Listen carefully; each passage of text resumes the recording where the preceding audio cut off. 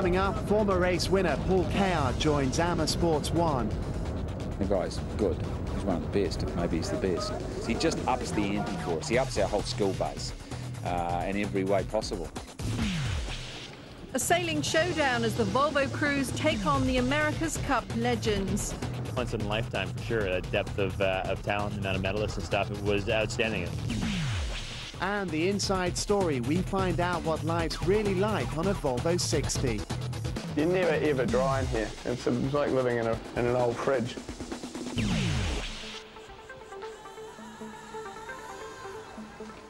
This was the arrival the rest of the fleet was fearing. Paul Kayard, the current title holder, here to join Grant Dalton on Amer Sports 1. I got to Auckland and said, OK, what do we got to do? What do we got to do to make this thing faster? As tactician, he's a significant addition to the campaign. I think he brings everything, you know. I mean, the guy's good. He's one of the best. Maybe he's the best. So he brings expertise in driving and just physical drive as well. Tactical, he won this leg out of Auckland last time and he won it easily. I mean, he brings experience everywhere for us. He just ups the ante for us. He ups our whole skill base in every way possible. Paul will give the campaign the adrenaline boost that Grant was looking for and send a message to the rest of the fleet that this team is now a significant player. I'm sure that having the defending or the current winner show up is news, and that's flattering, but you know, we'll just have to see how it goes. I can't make any promises. I'm not expecting to, you know, miraculously carry the boat around the course or anything like that. I can just do what, you know, the best job I can. If I was on another boat and I heard that Cade was coming to sail with whoever, and I would go, damn. There's no doubting his ability. Last time round aboard EF Language, he dominated this race from the start. Only 3 times was he off the podium in 9 legs. It's been the most outstanding single experience of my life. Having won the title on his first attempt, he vowed not to return to round-the-world racing, wanting to concentrate his skills on the America's Cup. But now he's back and determined to make a mark. In the long leg, usually the good, you know, get through. On a short leg, you can have the one moment of a strange happening, and then it's kind of like if you can hang on for 2 days, you can keep that place. But over 23 days, the good boats will come through. Are you nervous at all? I'm not nervous about myself or my own capabilities. You know, I've got slight nervous. I'm more nervous this time about the danger aspect than I was 4 years ago. Maybe it's just I've had too much time on my hands to think about it, and I just need to get more busy with all the work. But yeah, slightly nervous. This move could turn out to be professional suicide. He'll have to play second fiddle to Grant Dalton, the man he beat in the last race. And if the boat's performance doesn't improve, they'll claim he's lost his edge. So what's in it for him? That's a great question, because I thought about that a lot myself. And, you know, what is really in it for me? I've won this leg, I've won the whole race. And I guess what's really in it for me is it's just an adventure. And I really learned a lot about myself and what really is important to me in my life from the last round the world race. And really hard conditions and very extreme places is a very unique experience, and not many people in this world have the opportunity to have that much adventure in their life. An adventure it may be, but it's not the high-profile leadership role you'd expect from one of sailing's greatest talents. I can't see there's a lot in this for Paul, because he's on a hiding to nothing. But on the other hand, there he sits in San Francisco, fretting, languishing, one of the finest sailing talents in the world, sidelined because at the moment the America's Cup syndicate with which he was signed up, Oracle Racing, Larry Ellison's Oracle Racing, don't want him. So it's very frustrating for him to sit and do nothing. With his America's Cup plans on hold, is there a chance he'll stay on for the rest of the race? I'm not highly motivated to take it on in the big way that I did with EF, or that Grant has had to take it on here and really live this thing for 1.5 years and push hard for that long and do all the legs and be away from my family all that much. At the moment, he's on board for just 1 leg, replacing Dee Smith, who has a shoulder injury. But whatever his long-term plans, there's no doubt his arrival will give the rest of the fleet a wake-up call and make the competition tougher than ever. Many of the yachtsmen competing in this race started their careers as dinghy sailors. Former world champion Stig Westergaard from De Juice Dragons, Illbruck Stu Bannentine and Richard Clark all raced in the highly competitive Finn class. So when the opportunity to take on the world's best in an all-star event came along, they and several other Volvo sailors jumped at the chance.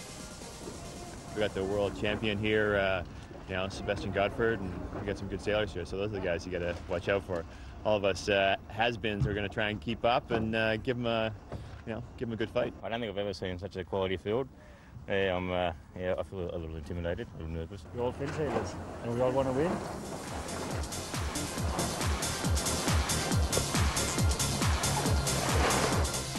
It's rare to have so many of the world's best competing in one event. The 40-man list read like a who's who of yachting and included the likes of Team New Zealand's America's Cup skipper Dean Barker and perhaps the greatest of them all, 3 times world champion and America's Cup winner Russell Coutts, who won an Olympic gold medal in the Finn class back in 1984. Not happy with his boat though, he had to make a few last-minute adjustments before he could start.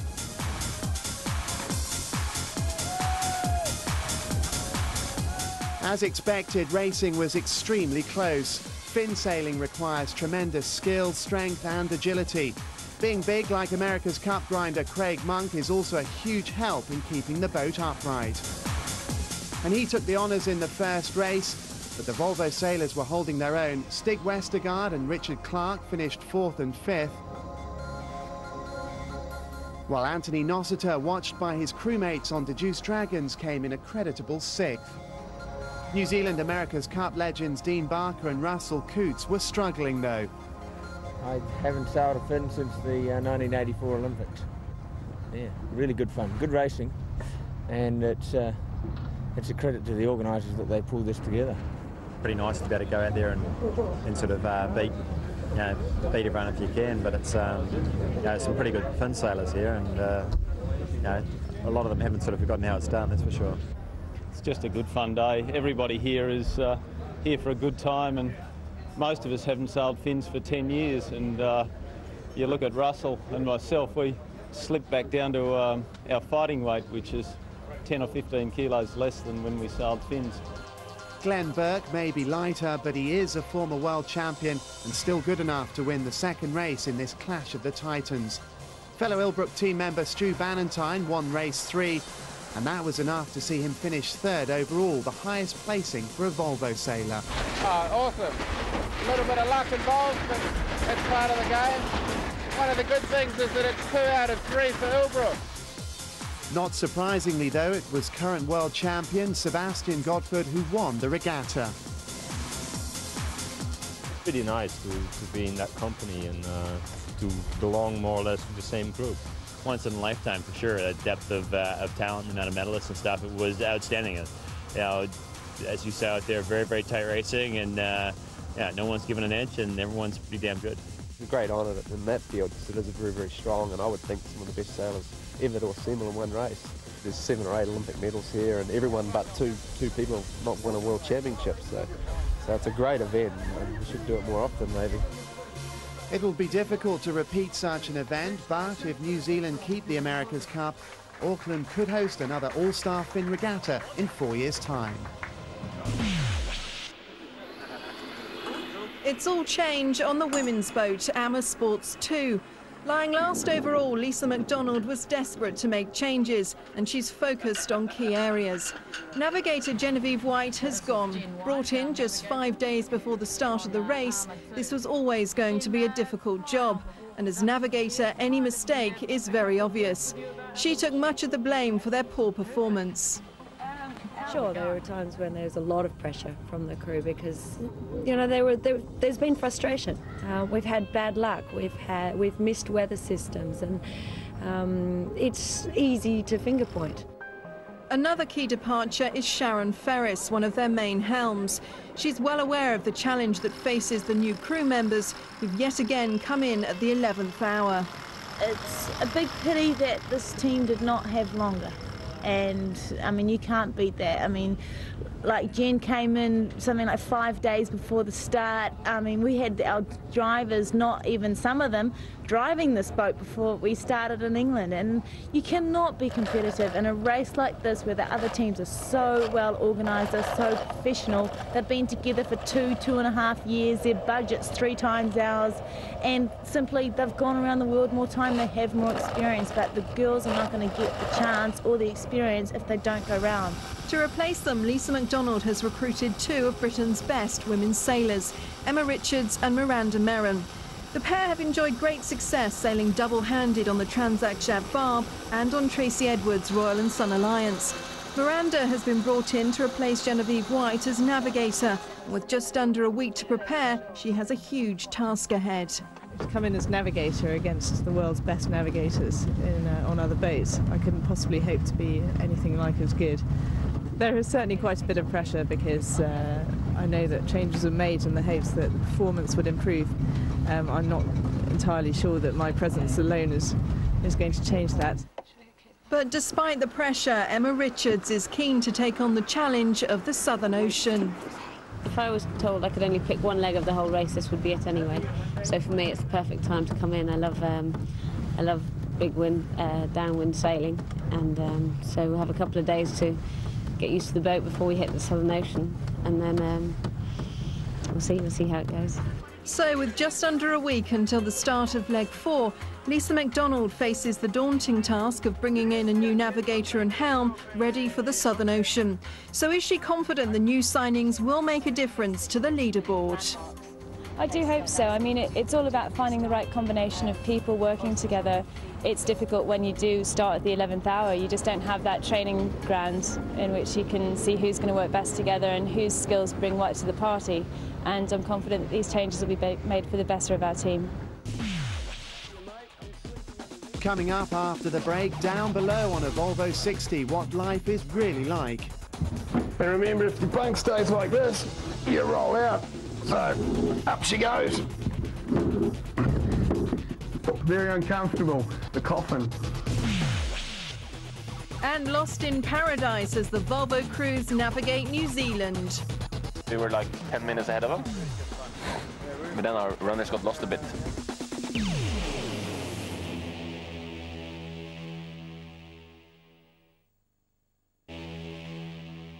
The Volvo 60s are the cutting edge of monohull design. Built of Kevlar, they're stronger than steel, yet a fraction of the weight. With a huge sail area, they're able to reach record-breaking speeds, SEB covering 460 nautical miles in 24 hours.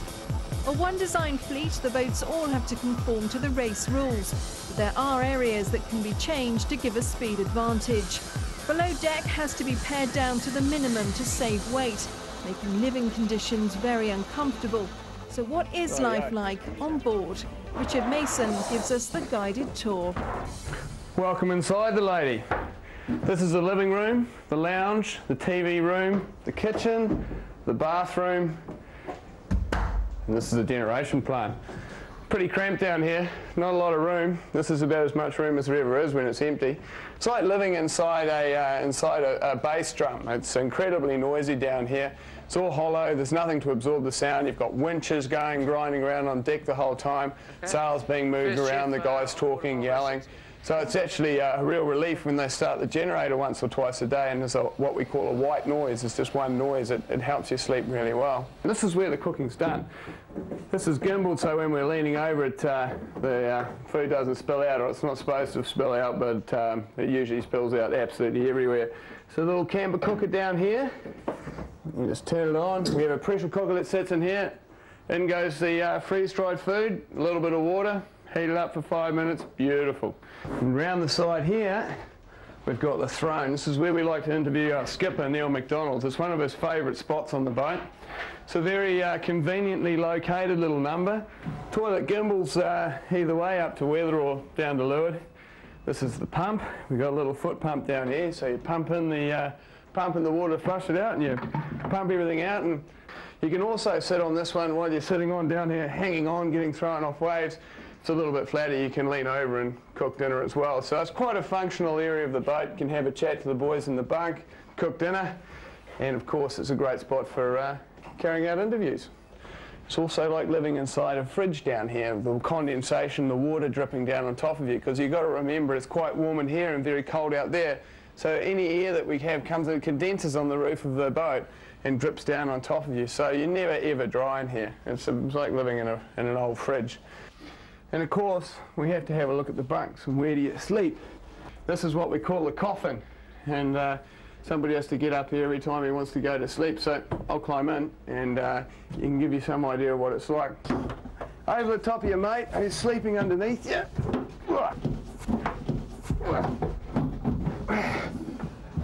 And remember, if your bunk stays like this, you roll out. So up she goes. Very uncomfortable, the coffin. Now you've got to try and get out again. Remember that the guy underneath is going to get upset when you stand on his head. There you go. I even cracked a sweat just getting in and out of there. One other thing about these yachts is that they're not particularly big. A 60-foot yacht in the open ocean isn't big at all by today's terms. And just to give you some idea, we'll go down the back of the boat and have a little look around. Well, this is where all the instrumentation is. There's usually 2 computers in here. You'll probably see that Mark working away in here. He spends a lot of his time, probably 2/3 of his day in here, working away at these computers. Most of the instrumentation we see around here now is communications equipment.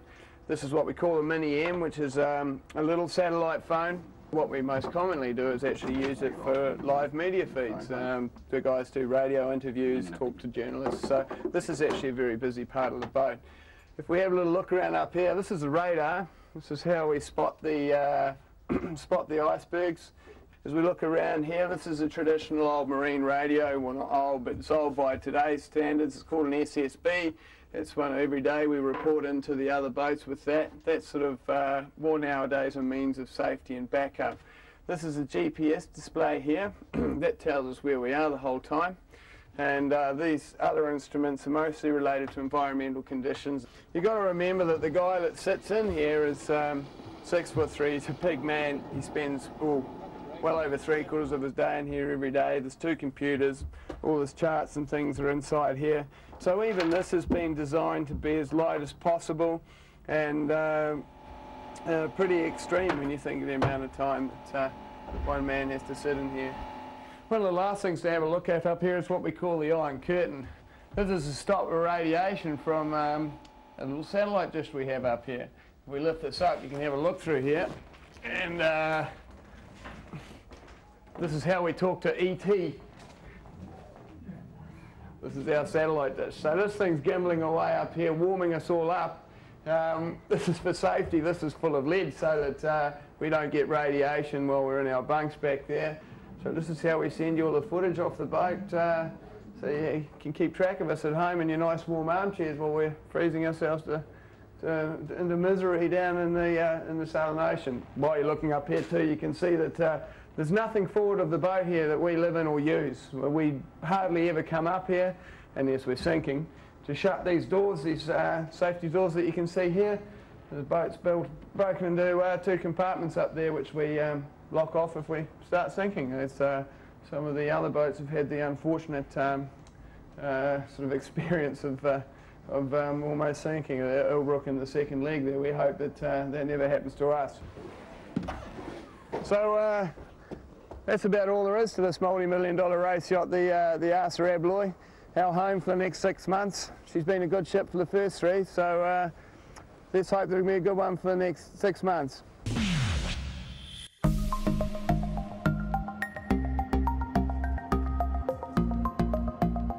New Zealand is renowned for its beautiful countryside.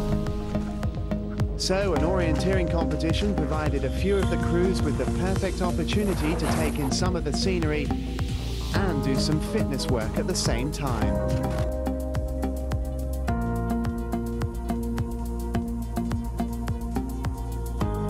We've got teams of 4 people made up from the various boats in the regatta, and we're going to put them out there with a map and a compass, 2 maps and 2 compasses per team, and 2 mountain bikes per team. So they have to decide, first of all, who's going to ride and who's going to run.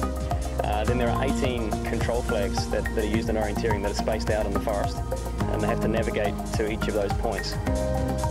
The team split into 2 groups, 2 bikers and 2 runners. They then had to work out how to divide up the checkpoints so they could cover the ground as quickly as possible. I reckon you guys should just narm straight out here.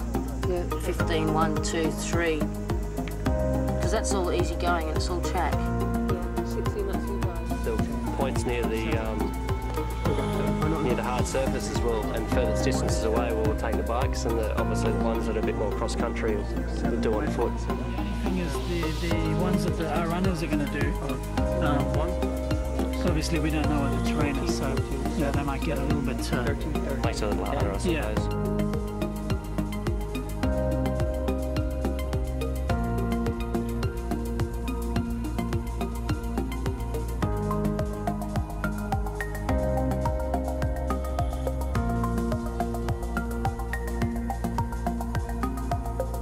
You reckon we might have been on that track and hit off here? Yeah. Hope our bikers are doing better. Once they'd completed the course, they were given a puzzle. They had to solve it to find the treasure. Yeah, you've all got to go, you've all got to go. Run. Yep, run, no bikes. An exhausted Volvo Ocean Race team got there first and returned to base to open their prize. Oh, you beauty! How'd you manage to do it then, guys? Teamwork, tactics, and getting very, very wet. The rest of the teams were left wondering where they'd gone wrong. The runners were probably, I think they got lost between 2 checkpoints. They went up the wrong valley over here, and I think that cost them about 10 minutes, they said. So that was probably what made the difference. We were looking pretty good. I went off to the biking and we did the same course as the guys who won, and we were like 10 minutes ahead of them. But then our runners got lost a bit. All of the teams managed to find the barbecue, and a hot and tiring day was finished with a swim in the lake. It's very effective. The X-rays tell the story. Rossfield's broken ribs haven't healed, and he's still in a lot of pain from a back injury. Going into the Southern Ocean would make this even worse. It was bad enough on the last leg. Yet despite these problems, he's determined to be on the start line, whatever the long-term risks. We need to do very well in this next event. So, you know, yes, it's not going to cause any more damage, but it'll be very, very painful. Well, I don't think it's going to cause any more damage, but it will be a very, very painful leg. Having dropped from 2nd to 3rd in the overall standings on the last leg, NewsCorp do need a result, and with 3 previous races under his belt, Ross is an experienced tactician and navigator. But his physical health is not good, and he needs to rest. But he's determined to go. He's had several injections in his spine to reduce the swelling and numb the pain, and he feels it's a risk worth taking. Sure, I'll be in good shape. I'm in the gym, training, getting injections, got a brace, and, you know, should be right. Whether it will do any long-term damage, only time will tell. But he's entered this race for the 4th time purely to win. And that's his aim, no matter what the cost. Coming up next time, the start of leg 4 back into the Southern Ocean.